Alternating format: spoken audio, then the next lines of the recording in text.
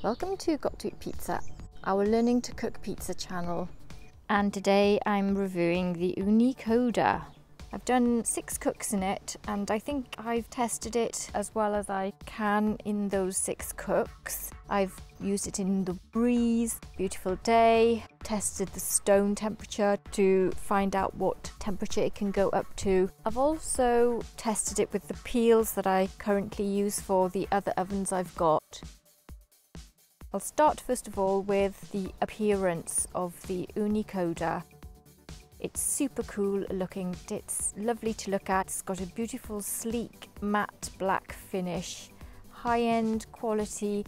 I'm not sure what it is, it's like a plastic and it's easy to wipe and there's no smudging on it. It just looks super cool, look nice in anybody's garden, backyard. It fits and it's very modern design. The light sort of catches it with the angles. It's got beautiful lines and sometimes when I'm filming it sort of glistens, so I don't know what that cover is made of. It's just lovely cover, and because it's dark it doesn't glare in your eyes when the sun's out.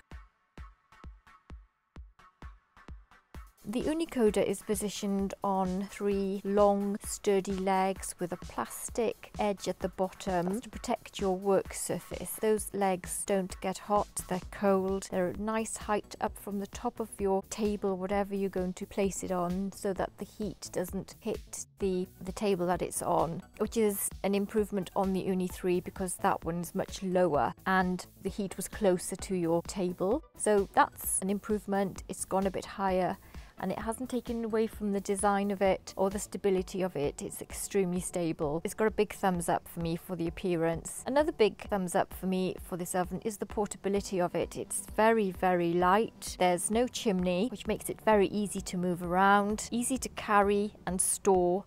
Takes up little room and it fits into the smallest of spaces, and it's an oven that you could easily set up in the smallest of backyards or gardens. A very important part of this oven is the gas burner. When I first saw this oven being launched, I did spot that immediately and I thought, wow, that's a huge improvement on the Ooni 3 gas burner. The Ooni 3 gas burner has 2 round holes and the gas comes straight from those 2 holes right down the middle of the oven. The gas burner at the back of this oven is totally different. It's straight grid of gas going right across the back of the oven, and it comes out in very fine flames, and it means that the pizza gets a better distribution of heat and flame, which means that it'll just not hit the back of the crust but also around the sides.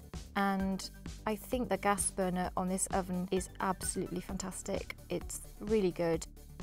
It's a huge improvement on the gas burner from the Ooni 3. Also, the gas ignition button on this machine works. It actually works every single time. It just feels like a better design, and so I don't even have a matchbox anywhere or anything. It's perfect. It does light. I'm very happy with it so far. That's a big thumbs up for me for the gas burner at the back. The cook. This is the most important part of this oven, how it cooks. I've made 6 separate cooks on this oven, and I'm going to break the cooks into elements because there's different parts of the cook I like and different parts of the cook that I think I need more work on. So first part of the cook I love, and I'll give a huge thumbs up, is the way that this oven cooks the toppings. The toppings on this oven are cooked so well. If you were able to not get stressed like me and keep that oven on high throughout the cook, the toppings are fantastic on there. It just manages to sort of hit them at this perfect angle, and your toppings shoots perfectly above it, so it doesn't burn it and it cooks it. It just singes the edge of my chorizo and my salami so beautifully. I really am impressed with the way it cooks the toppings. This was one of the reasons why I was worried about the oven originally. I thought it was going to be too low and that it would burn the toppings like I've experienced in the Ooni 3, but it didn't, and I'm so impressed with it. So it's a big thumbs up for the way that this pizza oven cooks the toppings. The crusts. I love my crusts. I like them crispy, and I like them with that sort of leoparding, bubbly crust. I don't make them very thin, and I know that's maybe because I'm not very good at stretching, but my crusts, I do like them to be very crispy, look as if they've been cooked, and this oven does a fantastic job. As long as you keep turning it, those crusts will just cook beautifully. I think medium or high heat and you will have the most beautiful crusts with this oven. Big thumbs up for the crusts. The base. I knew nothing about the stone cook. I thought that it would cook exactly like the Ooni 3 because it's the same size oven with a nice gas grid. And I think that it can, as long as you get that temperature up. But I still haven't mastered it yet, and some of them have come out not so great. And I think that's down to me more than the oven because I keep turning it, and that means I'm lifting the pizza off the stones. If you keep it on the stone, you're going to be fine. What I have noticed, it does sort of cook the rim at the back when you first put it in, because when you want to get that middle of your oven to 430, the back of the oven is going to be a lot hotter, and it does tend to burn that edge of your crust very quickly. With the stone, it's good, it's fine, and I just think I need to learn to use it more. It does cook at 430, and I got the stone up to 470, and you can cook the base very well. It's got a very good cook. I just need to master it better. Just going to give you some other stone cook with the Ooni Pro. These are wood-fired cooked pizzas bases, and these are the Ooni 3 wood-fired cooked bases, just to show you in comparison how they cook as well.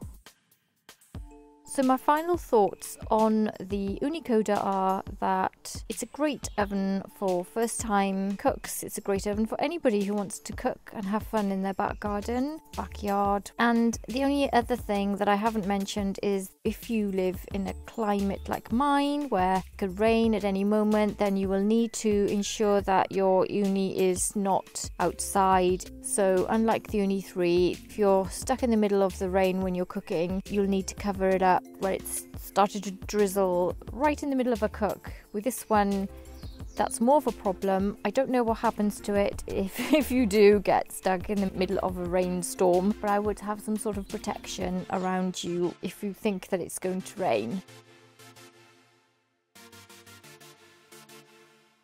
And the good thing about this oven is it hasn't got a chimney, which means that you can put an umbrella up, like a garden parasol around you. That will enable you to protect your oven if you're cooking with a slight chance of rain.